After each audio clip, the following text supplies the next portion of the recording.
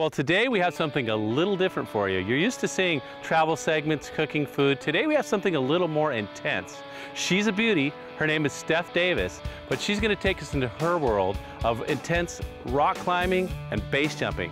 She's also a vegan, and she's going to show us her way to cook organically and vegan. It's going to be great.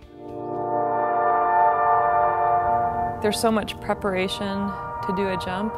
You pack your parachute, you walk up, and you have to collect yourself and get organized for this jump that's going to take 20 seconds. When you get to the edge, you really have to decide when it's right to jump. And part of that is external and very obvious. Conditions, the environment, sometimes that will tell you yes or no. But when all those things are in order, then you really have to decide when you're ready to go. Because when you go, you go. You can't go back to the edge.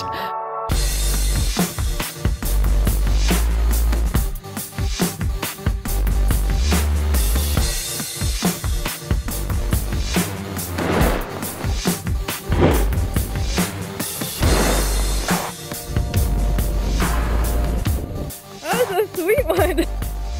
Scary. For a while I had this whole theory going on that there was there was good fear and bad fear.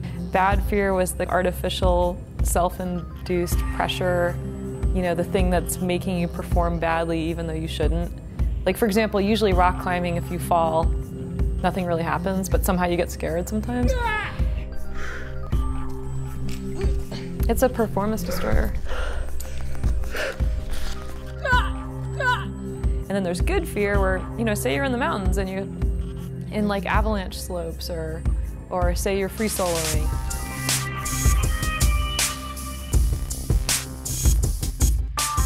I was like, well, that's good fear. You should listen to that. It's for survival.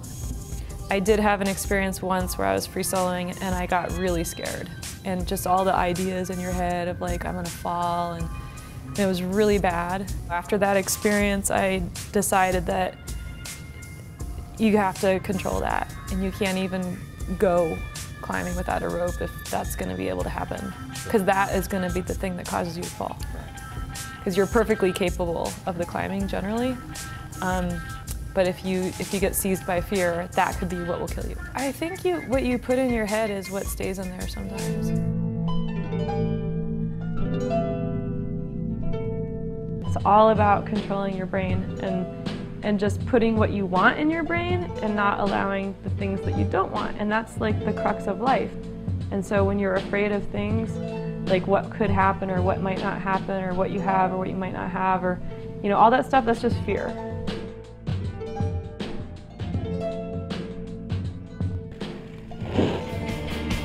I've been vegan for about 8 years, and at first I was just trying to find a better eating style for climbing. 8 years ago, being vegan was not what it is now.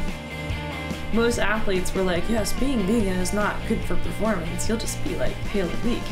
After 2 weeks, I was having performance increases in everything I was doing, including, running, trail running, climbing, noticeable. And I was like, huh? That's not what I thought.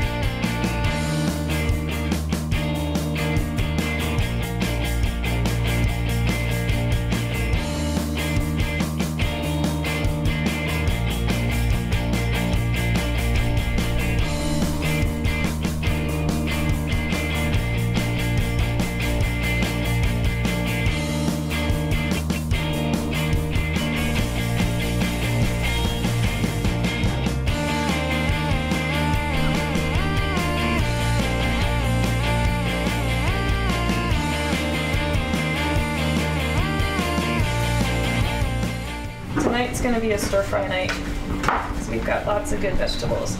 I always start with garlic, serrano pepper, and ginger, and chop them all up, and that's the beginning of the stir-fry. So the yam takes the longest, so I'm going to cut it pretty small and put it in before the other vegetables.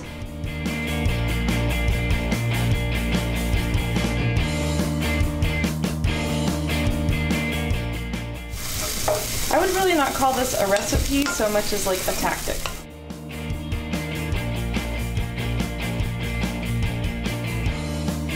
More stirring. Do some mushrooms now. peppers. Oops. I think we should put zucchini. I was not sure, but we have it. And I don't put the tofu till the very end because it's fragile.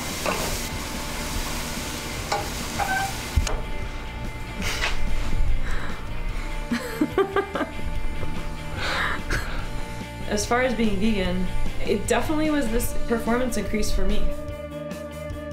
You eat all day long, every day, that's huge. So if you can reduce the harm you do in something so big, do it.